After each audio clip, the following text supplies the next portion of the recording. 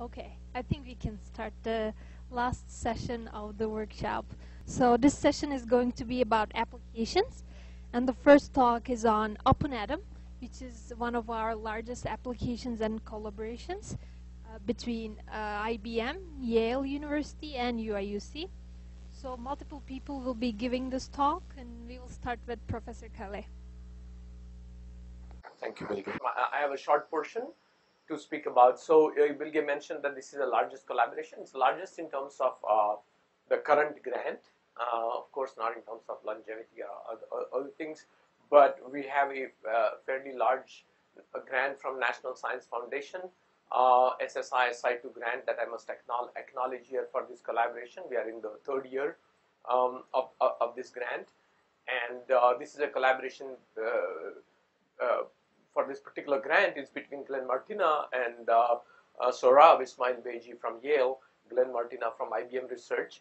But the original collaboration on OpenAtom goes back many years, 2002 maybe, or a little bit after that, with Glenn when we started developing the OpenAtom project. Mainly that was focused on the ground state and based on the Carpernello algorithm for quantum chemistry or quantum modeling of electronic states. And so the current project is ground and excited electronic state simulations for large systems, and large here goes for what goes for large in quantum chemistry, which is a very complex simulation, so it can go as high as, say, classical MD does. But it aims at very accurate characterization of material properties. Okay, so the goal of this, like I said, project is to the accurate treatment of complex heterogeneous systems, and this by accurate we mean quantum mechanical, to gain physical insight via novel electronic structure computations. And some of the example systems that we're working on are shown here. The specific collaboration funded by NSF SSI SI2 is for developing novel methods for new science and technology, and this is a collaboration between Martyna, Sohrab, Ismail-Beigi, and PPL to develop E-structure capability, electronic structure capabilities for massively parallel platforms. And we are hoping starting this year there's going to be quite a bit of external interest. We have capabilities that are now at the threshold of more widespread use and more widespread utility, and so I'm excited about this project. At this point, I would like to invite Sohrab to talk about the GW BSc component of the project. Good afternoon, everyone. Sorry for putting up with the technology. So I am Sohrab Ismail-Beigi. I'm talking to you remotely. I'm the person on the left at Yale. You all know Sanjay at UIUC and Martyna from IBM. We're part of a three-institution team. It's funded by the NSF. It's an SI2 SSI grant.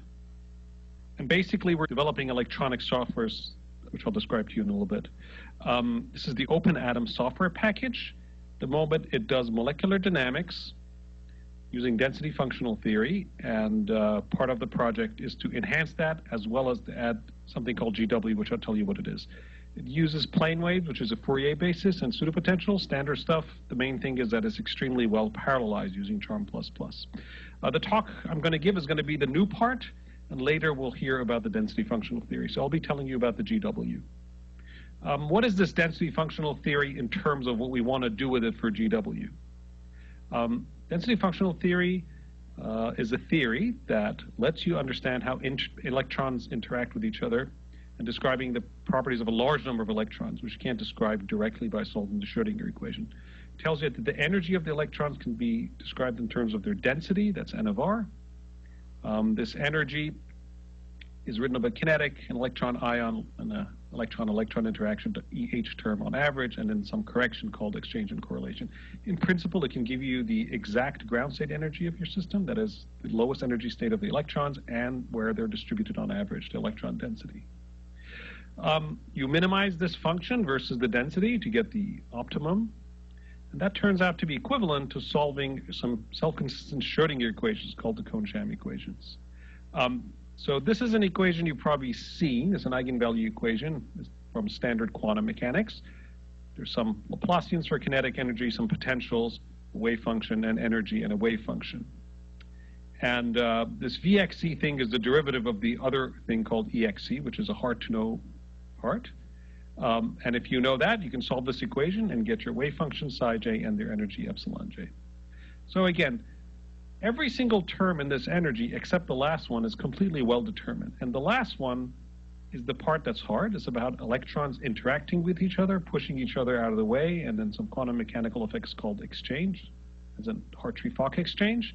And these things are things that we have to approximate, and we shuffled all our ignorance into the small term EXC.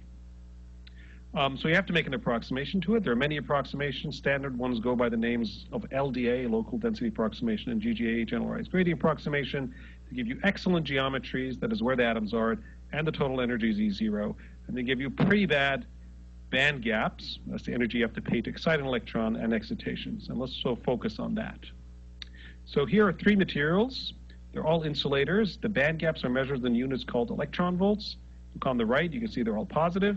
The LDA kind of theory gives you these numbers. So there's some qualitative agreement. Positive numbers are positive. But the errors are in the order of 1/2 to 1 or 2 units of these electron volts. Now, does that matter? Okay, so here's what you would calculate in blue based on this LDA theory would be the optical absorption on the vertical of silicon versus photon frequency. And you see it starts picking up around 2 electron volts. The black one is the actual experiment. It starts picking up around 3 electron volts. So what's an electron volt between friends? Well, here's the solar spectrum. Most of the intensity is between 2 and 3 electron volts. So if you only had the solar spectrum and no one ever made silicon, so you've done the theoretical calculation, you would have been very happy. You would have said, oh, silicon is a great solar absorber. In fact, it's not a very good solar absorber. It only absorbs photons directly in this. We have very few of those solar photons. So getting an electron volt off makes a big difference for materials functions. Here are some other examples. Density functional theory, because it has the band gap error, it has problems describing other things. So for example, there's a polymer up here and a nanowire down here, and we want to excite with the polymer with light and have the electrons jump from the polymer to the nanowire. Whether they jump or not depends on whether the energy levels in the polymer and the zinc and the nanowire are aligned correctly, so the electron goes downhill in energy. Or here in a transition metal oxide, we want the electron to go from this atom to that atom. Whether it does that depends on if the energy of where it's going is lower than when it's starting. But the DFT has problems predicting these relative energies. So is any of this real when we use DFT, which is our computational workhorse, to calculate them? So since we're interested in what electrons are doing, the correct thing to do is to go back and ask, what is it we want to know? Well, we want to know about electron propagation. You put an electron here, and it's going to move to over there at a time t, and you want to know about this propagation. Before you transform in space and time, this is momentum and energy, physicists' favorite language. And what you find are electron bands. You can add electrons to these bands or remove electrons from those bands, and you want to know these energy momentum dispersion relations.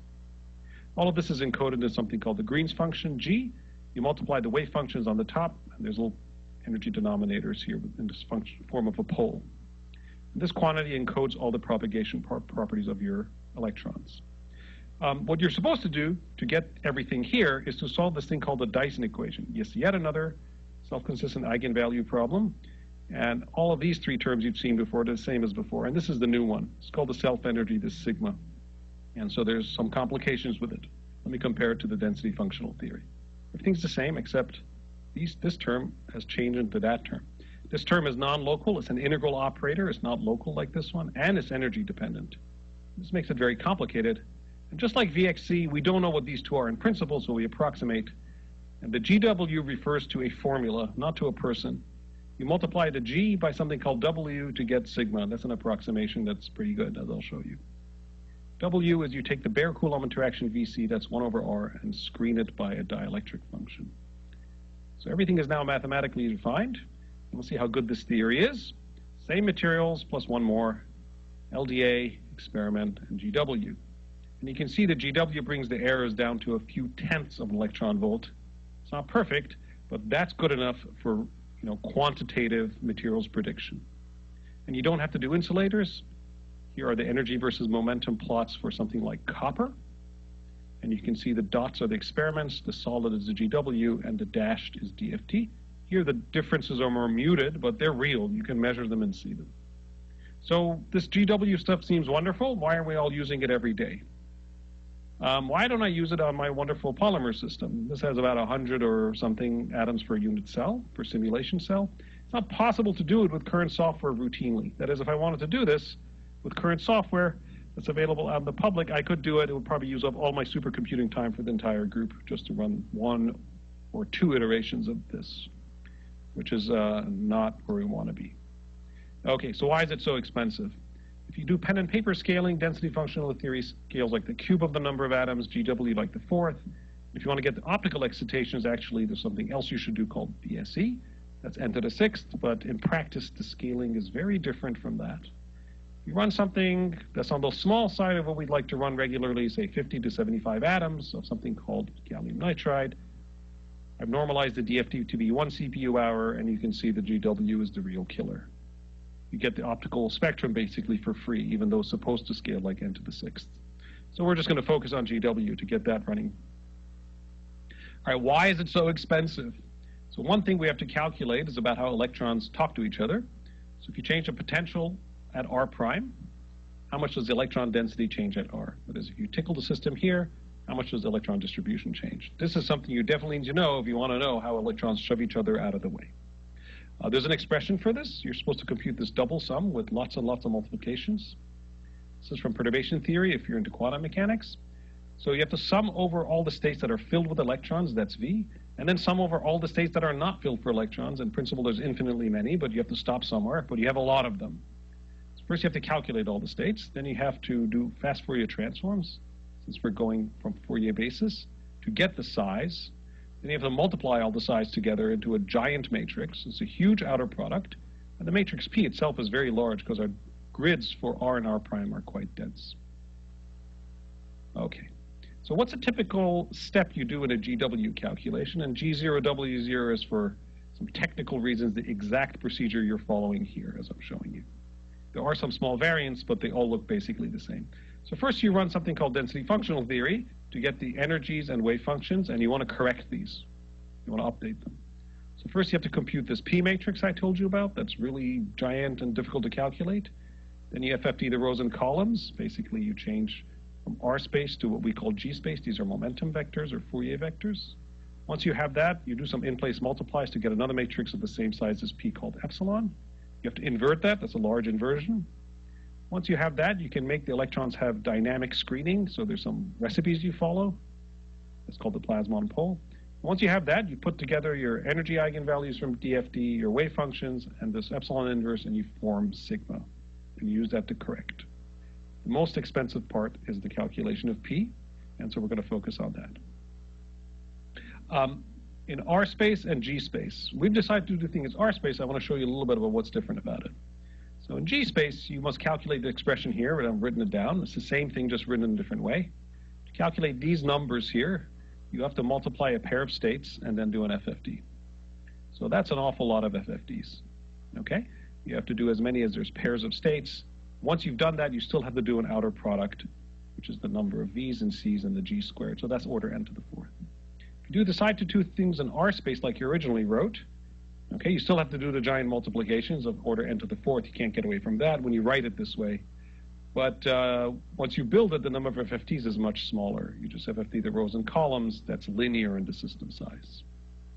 So we save on FFTs, and we still have to slave away on the big matrix multiplication. So Eric now is going to take over and tell you about how this giant matrix multiplication is parallelized. So I'll talk about the parallel implementation of pretty much the majority of the algorithm that Sohrab just described. So far, on the UIUC side, we've completed most of the algorithm up to the self-energy computation, sparing a little bit of verification, and we still need to do some larger runs for scaling of some of the later components. But we've completed the large steps of the algorithm. So as Sohrab mentioned, these are really large data structures we're working with. And so memory is one of the primary constraints that we had to focus on. And again, as Sohrab also mentioned, formation of P is the most costly step. So just as a refresher, the basic computation we're doing to form P We have a bunch of state vectors, which we refer to as psi. And we take all the psi LM pairs for all L and M, where L are occupied states and M are unoccupied states. And we do a element-wise multiplication to get FLM. And then for all of these Fs, we do the outer product and sum together, and that gets us our P. So in terms of the memory concerns, what is a typical problem, or a larger problem, going to look like in this domain?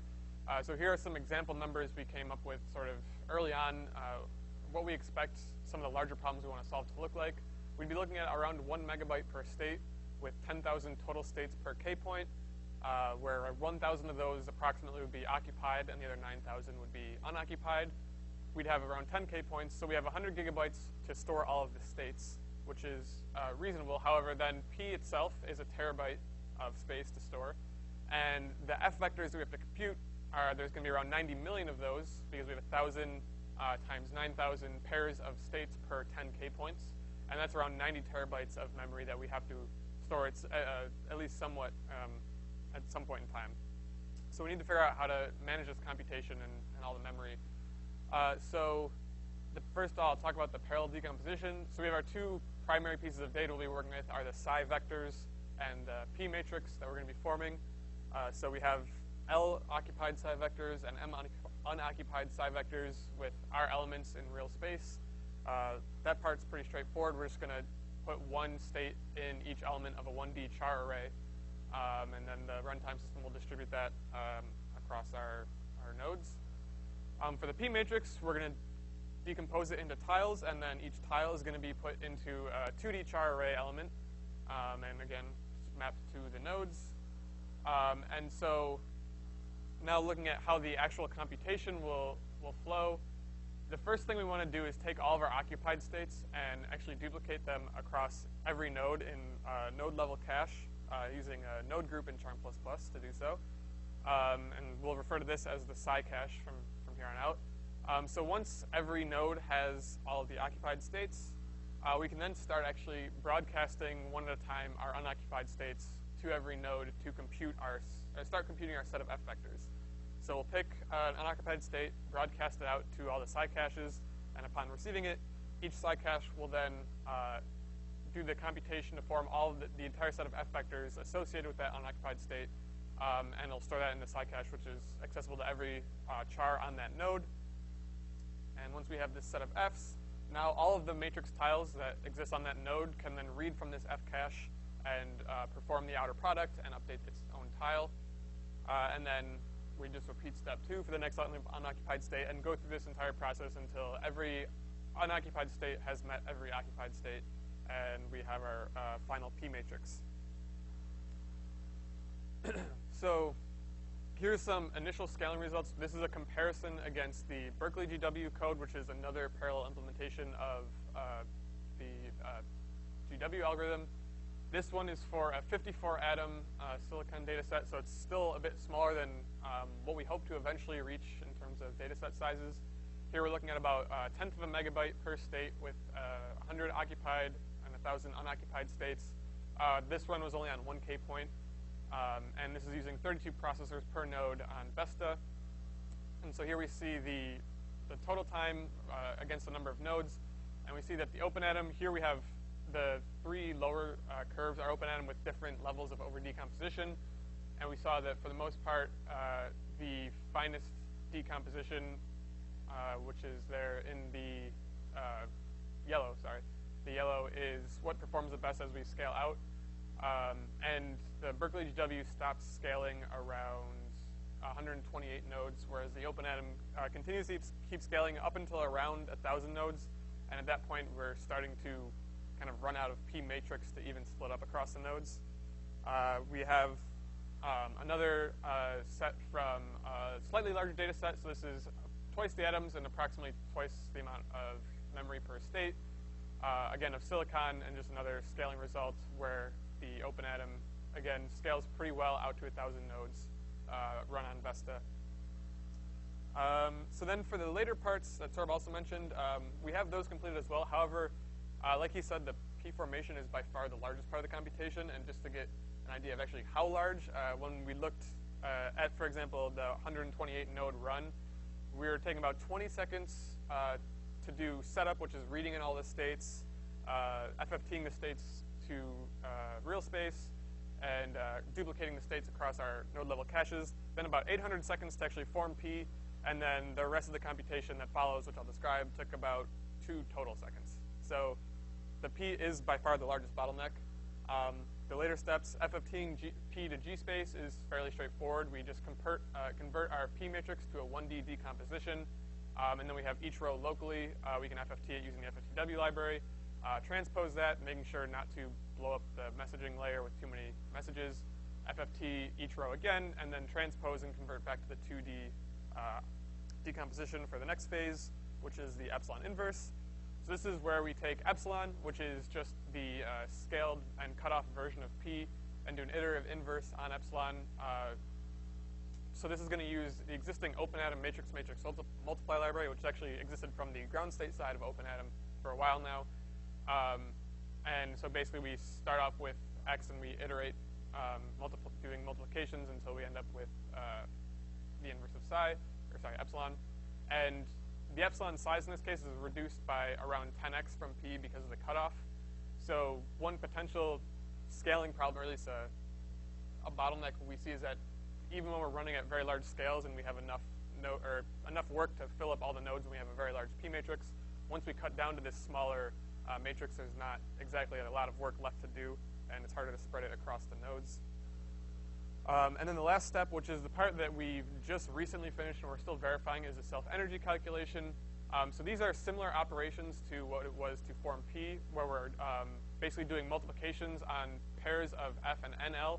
So this time, instead of an occupied state paired with an unoccupied state, it's an occupied state paired with the nth state, where n is just an input set of state indices, and these indices can be either occupied or unoccupied. And then there's 2 components to this, the Baire exchange and screened exchange. Both form the same general pattern of F of NL multiplied by some matrix multiplied by the transpose of FNL for all NL, where the n's don't necessarily have to match, so we do it against all pairs in the set. For screened exchange, that A matrix in the middle is epsilon. For Baire exchange, it's just the Baire-Coulomb interaction. And so one thing that's interesting here is that the Baire-Coulomb interaction, the VG, we actually have that from the very beginning of the computation. So hypothetically, we can actually start the Baire exchange as soon as we start receiving these pairs. So that's something we're going to think about for future implementations. But basically, the only thing that needed to be added to the existing framework to get this to work was we extended the F cache to cache portions of F vectors during P calculation.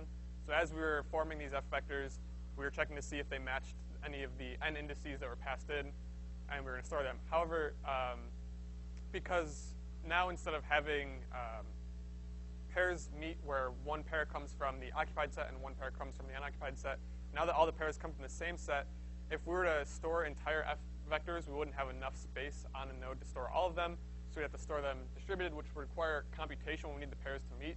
And it turns out getting all of the pairs in a set to meet and figuring out the least amount of communication to do so is not exactly a trivial problem. So we decided instead, if we map the tiles of our matrix smartly so that we have contiguous blocks of tiles on each node, we don't actually need the entire F vector to update a tile of a matrix in that case.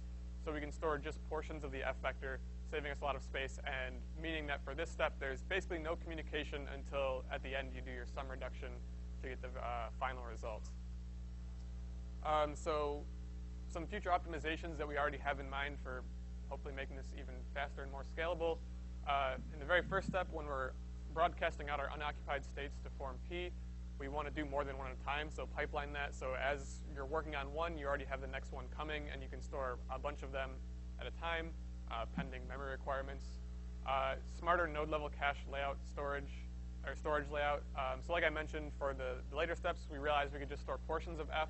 We can probably do a similar optimization of storing just portions of the occupied states and portions of those F vectors as well, as long as we have a smart mapping of the P matrix tiles.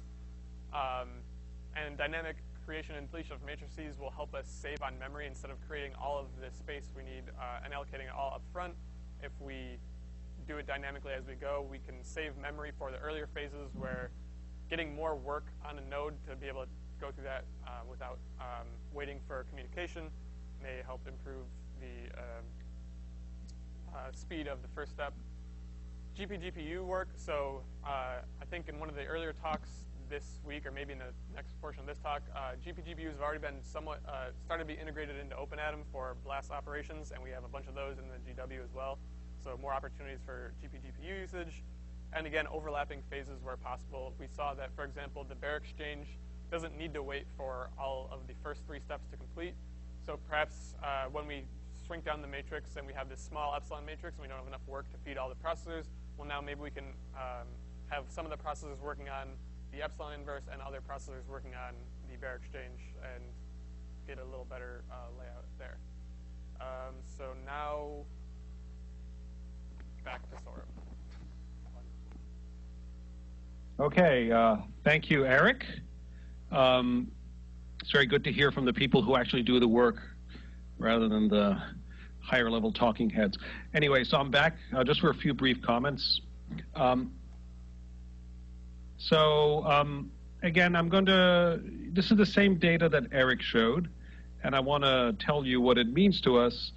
So let's, for example, focus on this plot here as users, and first time really charm parallel users. So the Berkeley GW code here, BGW, this was a code that as a postdoc in the early 2000s, I helped partly parallelize and improve it and take the scaling from n to the 5th to n to the 4th, in fact. So I have something invested in this curve, but this is an MPI code that's parallelized by hand, all right?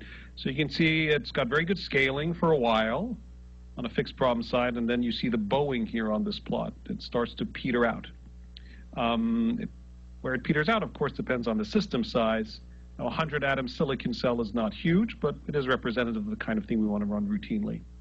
And one of the wonderful things about the charm that we've learned, and you can see it right here, is that the scaling is fantastic. You can keep cranking on this thing and increase the number of processors or nodes, and your time to solution drops. And because it's linear, you're not wasting CPU time. So 2 things, time to solution drops and it scales correctly. So we're very excited to put this code as is to use.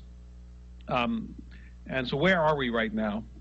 So the way the modus operandi is we develop methods in serial, then we talk to the folks at UIUC, and we discuss for 3 months the data structures, and then we implement.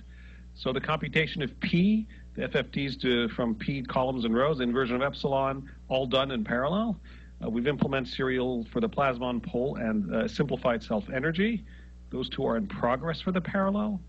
And for the fancy self-energy, that's in progress right now in the serial code, and in the future, near future, we'll be doing that in parallel.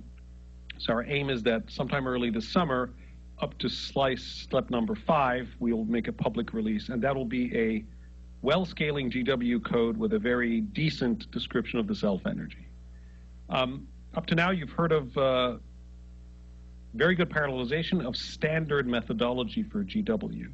And now Minjung Kim, a postdoc, will tell you about how to do the calculation better so the scaling is reduced.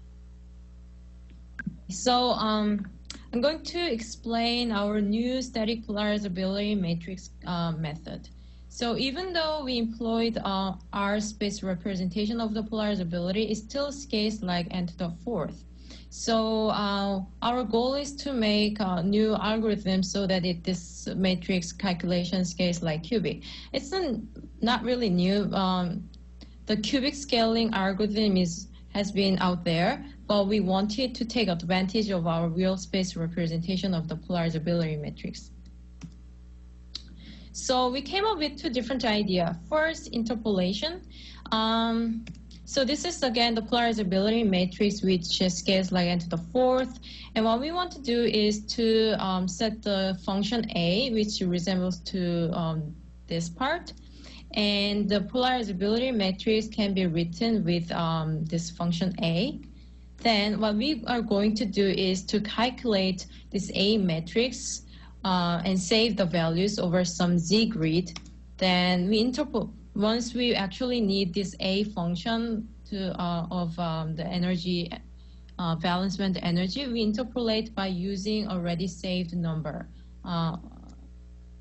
Then the computation for this A matrix would be nr square, nc, and nz. And for the interpolation, it will be nr square, nv, and an int. And int is the number of points for the interpolation. So if the number of z is much smaller than the valence band, number of valence bands, then it will scale like n to the third. And for this part, we found that the linear interpolation just works well. So this n int would be just 2. So this is nothing. So we achieved the n to the cubic polarizability matrix calculation by using interpolation. And the second method we explored is Laplace method. So this is the Laplace identity. 1 over EC minus EV can be written by using this integral. And you can also use Gauss-Laguerre quadrature for this integration. Then it is approximated by the summation of the Gauss-Laguerre quadrature node and weights. This k is weights and xk is node. Then this 1 over EC minus EV will be approximated like that. Then our polarizability matrix, 1 over EC minus EV, can be substituted by this formula. Then our polarizability matrix have 3 parts. First one is the quadrature and the conduction band and the valence band part. So previously it wasn't separable, so it's n to the 4th. But now these two summation is separable. So the number of computation by employing this Laplace method would be nr square, ngl, nc plus nv. But the number of quadrature node does not depend on the system size, so this one would be almost constant even though we increase the system size. So it will scale like the cubic. Furthermore, we can save computation by implementing windowing strategy. So our observation is the number of quadrature nodes only depends on the bandwidth and the band gap ratio. So the polarizability matrix can be calculated by using different part of the interband transition. I'm explaining with the example like 2x2 window. So the polarizability matrix can be calculated by this. So this is the energy landscape. There are valence band energy and the conduction band energy. Then our polarizability matrix is the summation of P11, which is the interband between EV1 and EC1, and P21, which is calculated by these 2 windows, and P12 is calculated by these 2 windows, and P22 is calculated by these 2 windows. So by using this windowing strategy, we can save lots of computational cost, and it'd be especially useful for materials with a smaller band gap, because if the band gap is small, then the number of quadrature nodes would be large. Then we want to estimate the computational cost before we actually set any windows. So again, the number of quadrature node depends on the E bandwidth over E band gap. Then this is the actual, the circles are actual number of nodes, and I made a plot with respect to the E bandwidth over the band gap. And this red dashed line is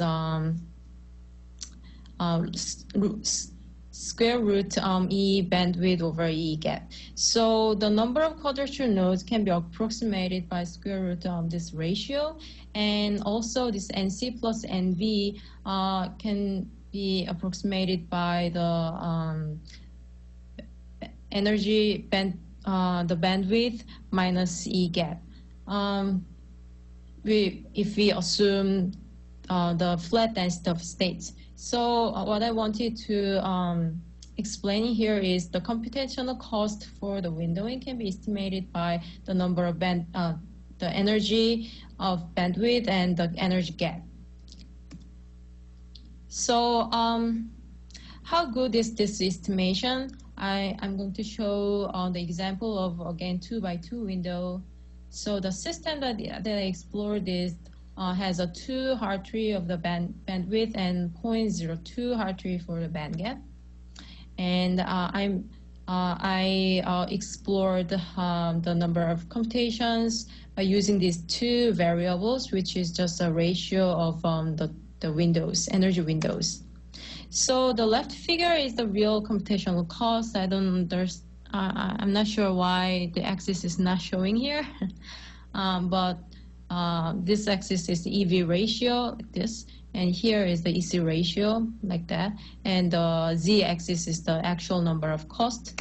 And our estimation is very similar to the real computational cost. So I would say this simple cost estimating function works very well. Then next, how many windows for occupied and unoccupied states are required? To do that, I again explored with the system with these energy values.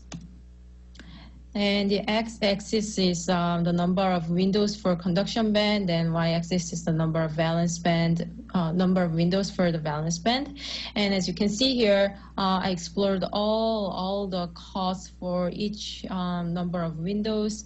Then we finally can choose the optimized number of windows. For this example, the number of windows for valence band is 1, number of windows for the conduction band is 4. So we can do all do this before any actual P calculations. So this is the result by using our cubic scaling polarizability matrix method. I used the silicon crystal with 16 atoms, and the number of bands are 433, and number of windows are 1 for valence and 4 for the conduction band. And this is the dielectric constant, and the interpolation and Laplace method shows very similar trend, but the actual winner is Laplace plus windowing. As you can see here, the error reduces significantly very rapidly. So the Laplace method with windows seems to win a lot. The reason why we are doing the GW calculation is actually to find the band gap. So I also computed the band gap of the system by using our steady cosec serial code. So again, the interpolation is blue, and the Laplace plus windowing is red triangles. And as you can see here, only 5% of computation, we can get the error of only 0.02 electron volt, which is very, which I would say very accurate for the GW calculation. And we also wanted to see if it scales as it should be. So I explored it with the silicon crystal with 2, 4, 8, and 16 atoms. And the y-axis of this graph is the compute time per operation, and I calculated this value using these equations. And the n to the 4th method is very flat, which means it scales as n to the 4th. For the Laplace plus windowing, for small system, it takes a little bit longer time, but once the system size increases, it scales as it should. So it's almost nearly flat. So we wanted to implement this new algorithm, which especially the Laplace plus windowing, to our OpenAtom software, so that we can actually make a very rapid GW calculation. Thank you very much. Hello, this is Chi from IBM.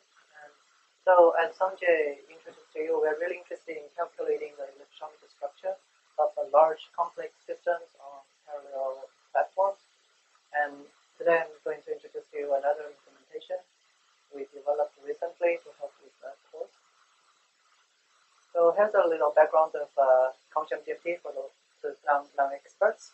So if you consider that you want to calculate the electronic structure of a system with many atoms and all the electrons spinning around them, you're dealing with an overwhelmingly complex system. And to solve that, Dr. Bohm, he invented the Kangshan DFT and turned that many-body problem to a one-body problem. And the only unknown is the local can decompose that by a series of Kamsham states orthogonal to each other. Number of Kamsham states is the number of electrons divided by 2. Each state can accommodate 2 electrons. And once you have the density, every energy term is a functional of that density, and you can split the total energy to the kinetic energy, part-free, external, exchange correlation. These first three are crystal clear to physicists, and the last one is a bit more mysterious, and people have developed different methods to calculate it. And here, we're going to adopt this generalized gradient approximation, which calculates the exchange correlation energy based on the local density and its gradient. And currently, Kamsham GFT is already implemented in OpenAtom, and we scale really good because we have better math. Also, we use charm phosphorus. As you can see here, it looks like it's just going to keep scaling no matter how many cores you throw to the software. We also realized many good features like K-point scattering for spins and excited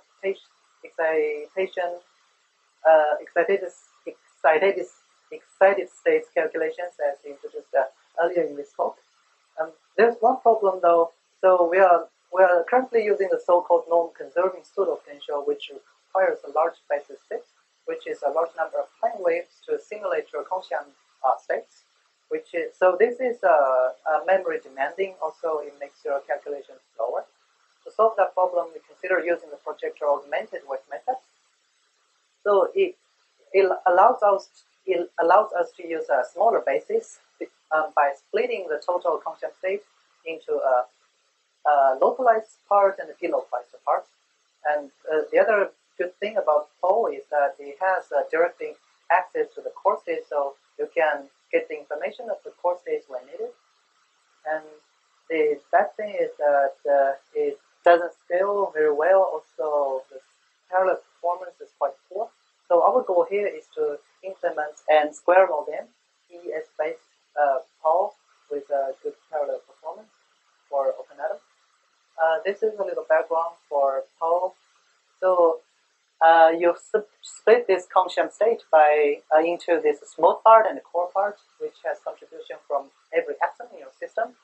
The core part, of course, it lives only inside the core, which is a augmentation region with a radius of RPC. The smooth part, we can treat it like in the standard DFT way. We do a plane wave expansion. The core part is a bit more complex. We can construct it by these two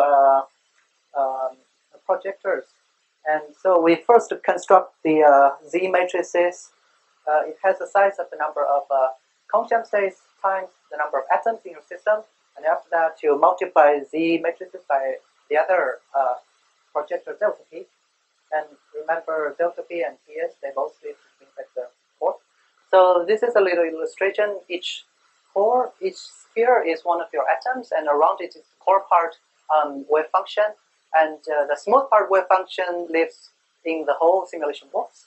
And the tricky thing is that every core it interacts with each other. Also, it interacts with the smooth part. So we will develop methods to deal with that. So again, these are the 4 parts of the total energy.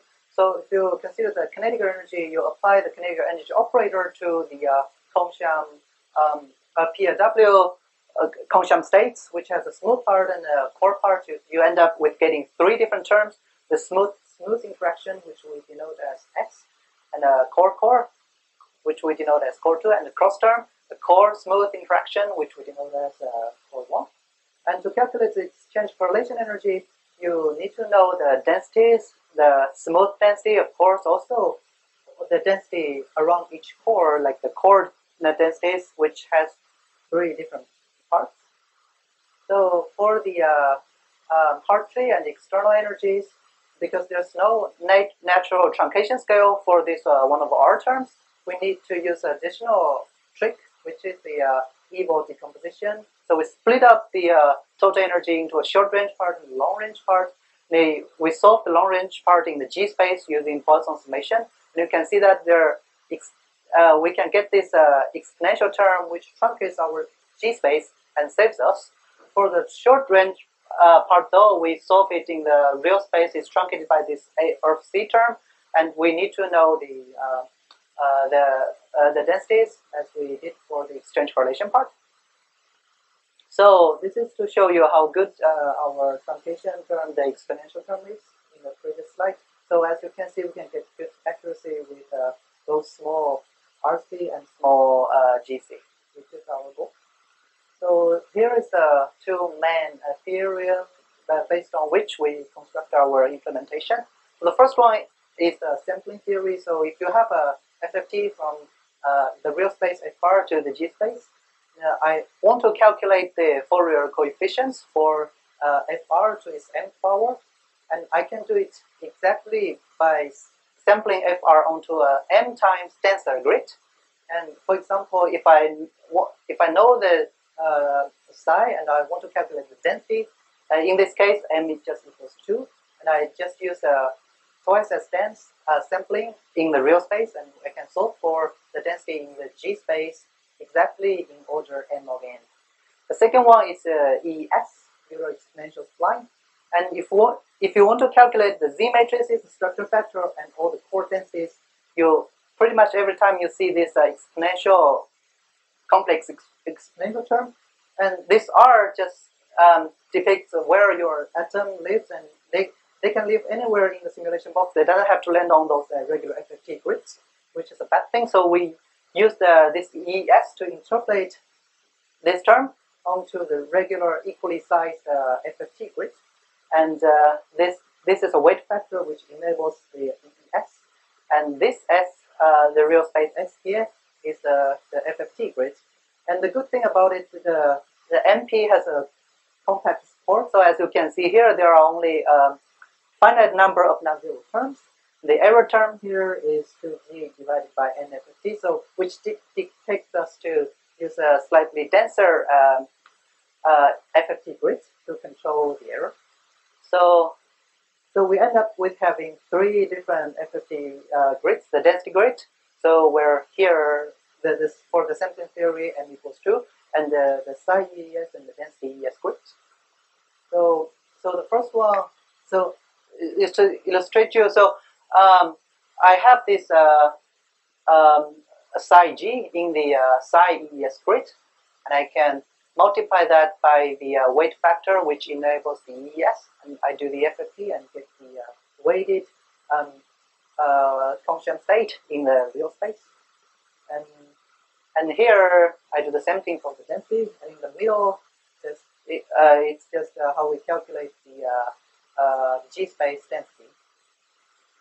So also, this is show you how we do the ES. So think that we have a real space function, smooth function, which lives in this whole box, and these little dots are your FFT grids, and it gets interacted with every atom in your system. So we use EES, and we can get the non-zero points on the regular FFT grid. There are only a finite number of them for each one for each atom, and these little boxes can overlap. There's no problem, and we can do this on the psi ES. I can do it for the density, and sometimes you're not only interested in the center of the atom position. We want to do numeric integration, and we apply another real space fine grid, RF. So we end up with getting like a bigger little box, but it's okay because all these the number of these non-zero points and the number of the F grids, it doesn't scale with the system size. So to show you how we do this, I'll just do an example to save time. And this is really a real space density on the fine RF grid. So I'll pick this one for example. So you start from the ES weighted density in the G space, which is dg times the density in the G space, and you do a FFT and get the real space thing. And for each atom, you use ES, and you find these non-zero points for each atom. And from there, you can do the D-spline and calculate the E as interpolated smooth density around each J. So in the end, I'm going to show you with an application we want to simulate. So nowadays, the material science people, everybody's talking about this perovskite solar cell. This is a structure about it. The good thing about this material is it has a very high efficiency, and it has a low cost, and you can tune its bandgap and makes it flexible for different applications. The bad thing is that the material is unstable under pretty much any environment. So we want to do some simulations with just a large system. It has over 500 atoms. It's a large system for ab initio calculations. And also we want to search for like substitutional elements for leads, and which makes PAW plays a really important role here, which makes your calculations efficient. Also, we want to design new interfaces and encapsulation methods to prevent the material from degrading. That's it. Thank you.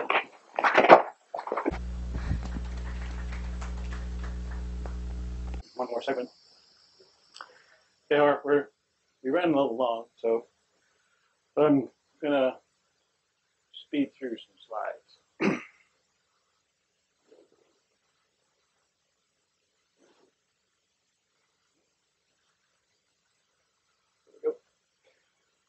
So we keep the repository in our own Git repository, and we try to make sure that the software remains robust by doing automated testing, with the described here, and continuous integration testing combined with charms, so that changes to charm are tested against OpenAtom, so we don't mysteriously break it. So here's a quick summary of the main features that we are supporting. The left side has the names and the various kinds of minimization versus dynamics components associated with them, and the right side has the level of testing automation associated with each of these features. We're still automating a few of these, and the band generation is still under evaluation, but we're making pretty decent progress overall in supporting the main goals of the project at the beginning for the early years. From the computer science perspective, all this DFT is essentially a massive flows of data through a variety of different matrices, and I'm not going to go into great detail on this graph, but the main idea here is that we have the states. From the states, we compute the density. After we've used electron density to update the Kohn-Sham potential, we update that out to transform the states, integrate those forces onto the atoms and the particles, and then apply it with a normalization constraint and go to the next time step. Each of these being separate char arrays in each case with different dimensions depending on the quantities of data involved. So one of the important things that we have done recently is do some comparison with a code that has a similar set of features. This is a single instance test of water 32 with a tiny cutoff of 10 Rydbergs. This is just a simple benchmark system, so our scaling is pretty good. As we move up to larger water systems, we continue to improve and scale out, and the formation of QBox is not scaling as well for this. And as we move up to the larger system, we continue to perform fairly well, which is why our collaborators continue to move forward with this code as they want to get the best time per step for their computations available. In the past, we've done a lot of work on object placement to minimize the total cost of communication. The upshot of that comes in this graph, where we find that with having mapped our objects based on the topology of the network, we can significantly reduce the total cost of communication, which can improve the time step by 20% on Blue Gene Q, and actually even more on other network architectures. Well, recently we've been expanding the support to a variety of what we call these multi-instance methods. And the basic idea is that we take the existing instance, that flow I showed earlier, and we reproduce that for the number of replicas that are necessary for each of these models. So in the spin orbital's case, they share some of the components, but do an exchange for the density where there's an up version and a down version. For K points, we replicated many of the data segments, but everything shares the same density. So for every time we are computing that, we have to combine the results from across all of the bands of K points that are defined. And for path integrals, everything is replicated, but the actual atom integration has to go through this additional interpolymer force evaluation phase. And for temperature exchange, everything is replicated, and they operate entirely independently until a temperature exchange step is triggered, at which point there is a shuffle of temperatures and the appropriate conversion of data across the tempers, and then they resume. Performance. This is one of the things that I'm targeting. I don't have new results on this, but I'm almost certain I know exactly what this problem is. That's basically due to the fact that the communication here needs to be more carefully partitioned within each instance. We're doing more communication than we need to do to get the correct results, and that is actually causing this sort of cross-instance interference that is degrading our strong scaling performance, and more importantly, the weak scaling performance here. We can combine these together, so you can run path integrals and tempers at the same time, and here the performance limitation is essentially from the same problem previously described. For GPUs, Michael Robson had a presentation earlier, yesterday, which described this in more detail. Here I'm reproducing the result just as a quick summary. So here's the non-accelerated version, and then when we offload the pair calculators, the two sides of the orthogonalization get faster. And so this is a good, attractive beginning to this process, and the next operation for GPU is going to be to accelerate even more phases of the computation. Finally, our more recent work is on adding the plane augmented wave parallelization, as described by Xi. And so what we've been looking at is how the formulation that they've described is going to actually be implemented. And the smooth components essentially use the existing code, and there's only one addition there. The core components are mostly implemented using the EES FFT formulation that we already have, so we can reproduce, essentially reuse our existing schemes for that. But the new challenges are going to be to effectively overlap the smooth and the core operations within the constraints of the dependencies that they have on each other, and manage the amount of parallelism that is available to us across these sort of new operations. Right? Essentially, as we're constructing the core contributions, they are mutually independent until you do the core by core operation. And so we need to make sure that for larger systems, we schedule those appropriately. Here's a high-level kind of a perspective on that. But the key here is this is basically taking the middle chunk of our diagram, where we do the density and the non-local, and massively expanding the portion of the time step that's going to be consumed by this operation.